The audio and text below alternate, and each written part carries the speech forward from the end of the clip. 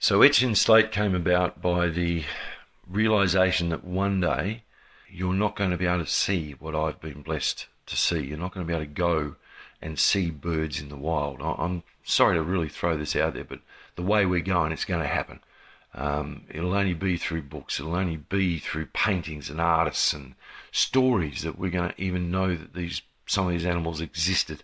I took the photo of the pelicans and then wanted to somehow convey to people that, 100 years from now, that what they were looking at was a picture, but it's had to be encapsulated on something that's going to last forever.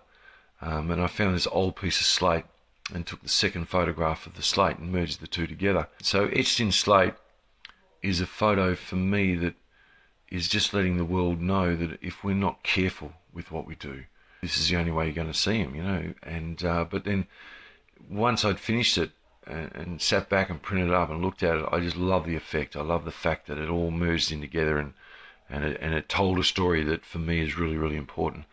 So just thank you very much for looking at and enjoying Etched in Slate.